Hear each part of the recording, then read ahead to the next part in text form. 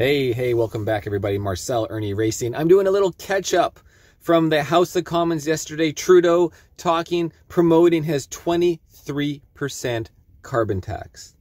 23% carbon tax. And where does all that 23% carbon tax go to helping the environment? Well, he's met zero goals so far. 8 years into his reign, he has not met a single goal with that money besides inflation, food prices increasing, everything increasing, our healthcare going to shit. Should I go on? Immigration out of control, no housing. We got the housing crisis, on and on and on.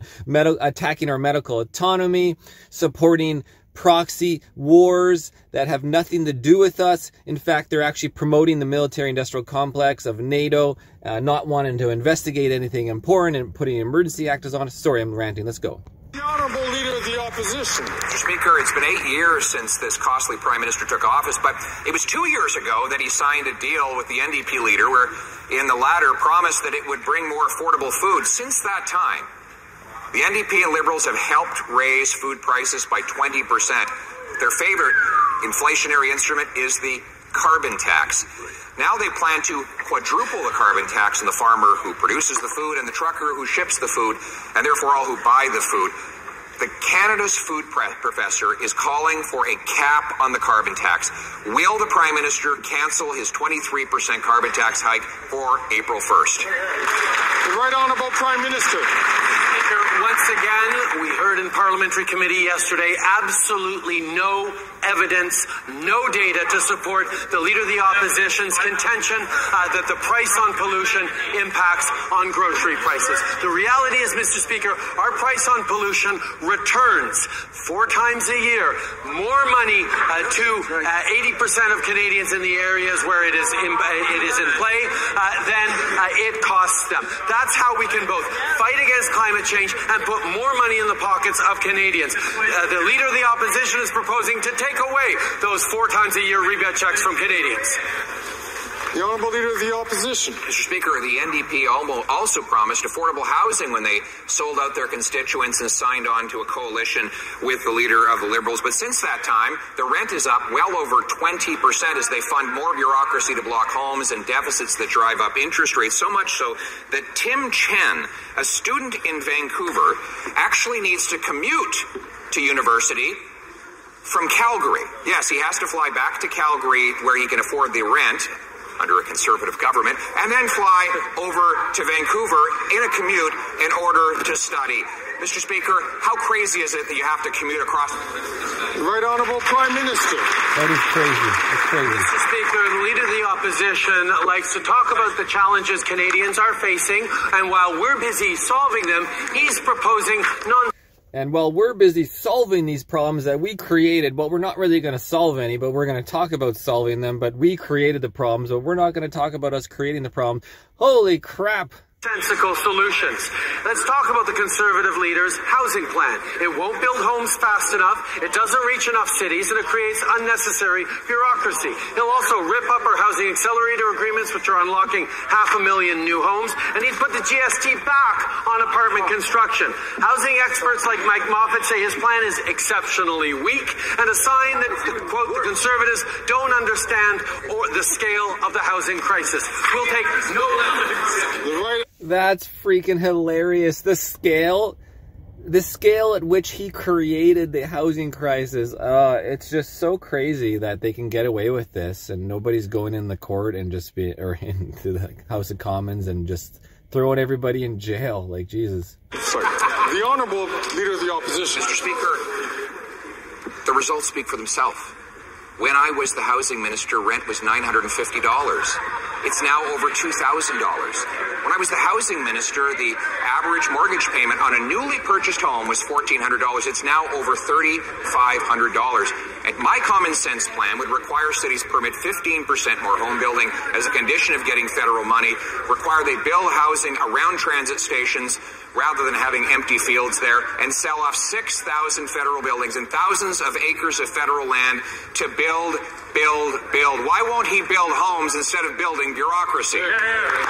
Let alone take that money away from CBC and sell all the CBC real estate, which is a ton of it. They got billions of dollars of CBC real estate. The Right Honourable Prime Minister. The reality is Canadians just can't trust Conservatives and their attacks and their talking points. Why? Because an active, paid lobbyist is the one giving them all their advice on how to win their... Isn't it crazy?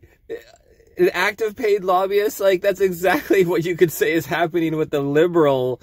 They're being persuaded, lobbied, absolute corruption with all their decisions that are purposely destroying Canada. All the G7 countries purposely destroying a virus that kills its host, guys. We've never been more corrupt than now. Campaign. The reality is, Mr. Speaker, the big business and money behind the Conservative Party is once again driving their agenda as they... What about all the pharmaceutical companies that you're involved in, Mr. TRUDEAU? Cuts to vulnerable Canadians, underinvestments in housing, and no solutions to the very real challenges Canadians are facing. They're in the pocket of big business, as evidenced by Jenny Burns' work for Loblaws. The Honourable Member from Winnipeg South Centre. Mr. Speaker, yesterday, after months of debate in this House, albeit without the support of a single member of the Conservative Party, we voted to advance the new Canada-Ukraine Free Trade Agreement. President Zelensky and the thousands of Canadian Ukrainians I represent in my riding of Winnipeg South Centre expect our government to be there for them, and we have been every step of the way. Can the Prime Minister... I'm sure their riding understands the military-industrial complex, even if they are actually supporting what you're saying. I'm sure they are supporting the killing of 1 million Ukrainians for nothing when they could have had peace talks 2 years ago and actually gained a lot better agreement than they will ever get now, because now you essentially murdered with your military-industrial complex a forcing of no peace talks over 2 years. You've murdered 1 million Ukrainians.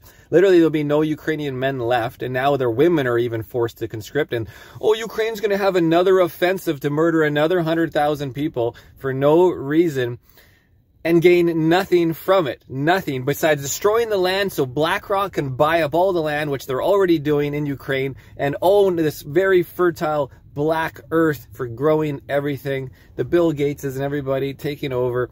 The money laundering will just ramp up, and with all your biolabs in Ukraine, what about that? Anyways, Ernie Racing News, guys. Have a good one. Cheers. Can't wait for Tucker Carlson to interview Putin. We'll finally get it all on the table.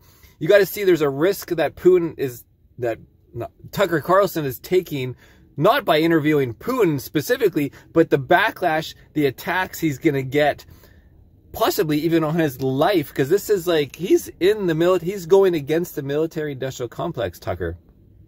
This is like 9/11. This is big, big business. A $15 trillion a year business. Trillions. And we don't even know how many billions that is. 1,000 billions is a trillion. Like, this is an insane amount of money. People can't even get a grasp of this value anymore because everything just costs so much. But he is actually he's already a target, and now he's turning a blind eye to the danger to be the only news reporter that can get this out about what's the real story about the military-industrial complex. What's the real story about Ukraine? What's the real story about the biolabs? What's the real story about the USA, NATO building up all their missile bases, breaking their treaty, and moving in on Russia? What is about the Donbass region being bombed since 2014 after the coup instigated by Victoria Nuland of the Biden administration? Well, she's been doing it the whole time, even before Biden. On and on and on. It's just gonna be a huge event, guys. We cannot underestimate how important this interview is. A lot of us have seen Putin give, maybe not interviews, but give his speeches from his brain, by the way, not from a teleprompt, which gives you all insight into the information, along with Sergei Lavrov, the Russian Minister of Foreign Affairs, which then YouTube and everybody else tries to completely censor, and they won't let any of these interviews. I got a strike from Sergei Lavrov at the Diplomacy Forum. They give you a hate speech strike of a guy answering questions from MSNBC and all these people from Japan and all of the news from around the world. It's absolutely insane, the censorship, guys. Ernie Racing.